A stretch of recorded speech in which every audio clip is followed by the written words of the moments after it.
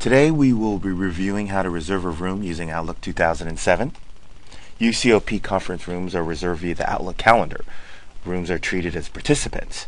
You bring up a list of rooms in the calendar scheduling assistant to view the availability, and then you can invite that room. So there are several different ways to do this. It is important to know that there are several different ways, and in the next minute here I'll show you one or two different ways to do that. Okay, first of all, you want to create a meeting.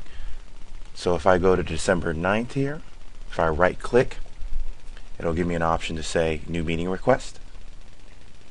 Another way you can do that is also go up to the new option here with the drop down and say new meeting request. Here you get, of course, the standard meeting room or meeting pop-up where you can put in the subject. You can also verify the date and the time if you want to change the time of the meeting, and put in the body of the request. If I go to the scheduling assistant, I'm given an option down here on the bottom left hand side to say add rooms. If I click on add rooms, I'm given a pop-up. You'll have an entire list of all the available conference rooms in UCOP. Here we have a couple of examples. We have Franklin, we have Kaiser, we also have OSF. If I select and double click on a couple of rooms here, I'll do Franklin and Kaiser, and then hit OK. Notice Franklin and Kaiser pop up. If the room is booked, it would have a blocked out purple line here, similar to what I have here on mine between 8 and 9, 8:30 and 9. But both of these rooms are free, and I only need one. So I'm going to go ahead and unclick Kaiser and choose Franklin.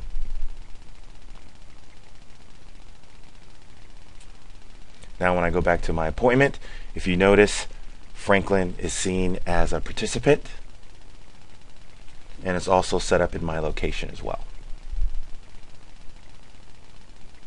So once again, I put in the subject, put in whatever the meeting is about in the body. If I don't like the room, I can always go back here to this button and change the rooms.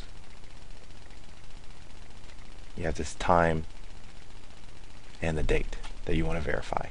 And of course, if you need to add more attendees, you click on the to field and you choose your people that you want to add.